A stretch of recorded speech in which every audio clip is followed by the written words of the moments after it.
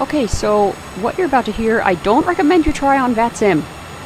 So what I did before I took off, I set first officer's procedure to RNav, and then I set the runway, which in this case was 15. I think it was 15, just 15. So you set your runway, whatever it is, and you can set your takeoff runway, which is actually, I believe, going to be the first speed brake arm box after the engine start switches. Continuous landing gear. After the import flight line, because they looked actually the same as my takeoff runways for my airport that I was taking off from. Anyway, so what I did, I was slowing down about 10 knots at a time from about 170, and then about maybe 10 miles out to 160, and then about 5 miles out I slowed down to about 5 knots above my VREF speed, which was in my case right now 145. My altitude was set to 0.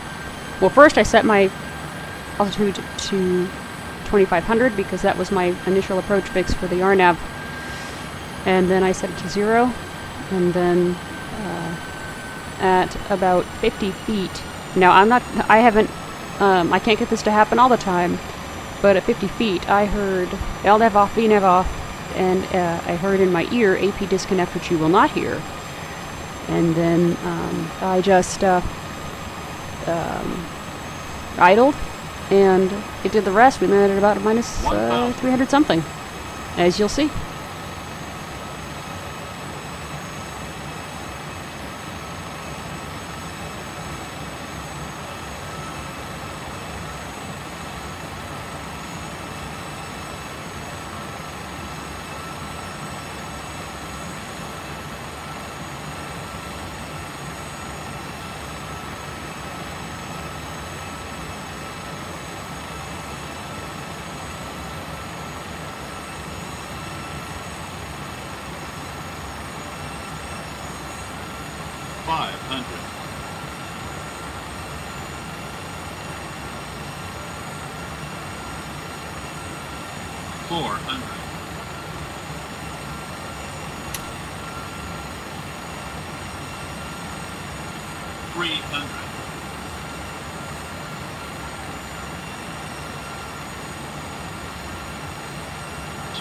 Minimums.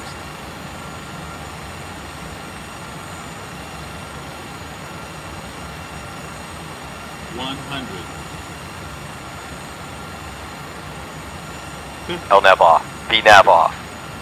30. 20. 10. Reverse thrust.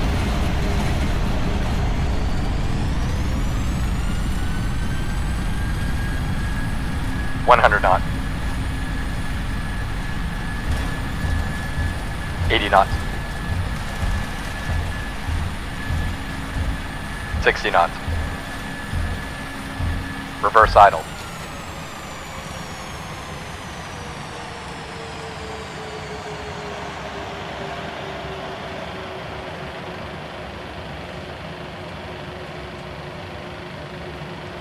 Manual braking.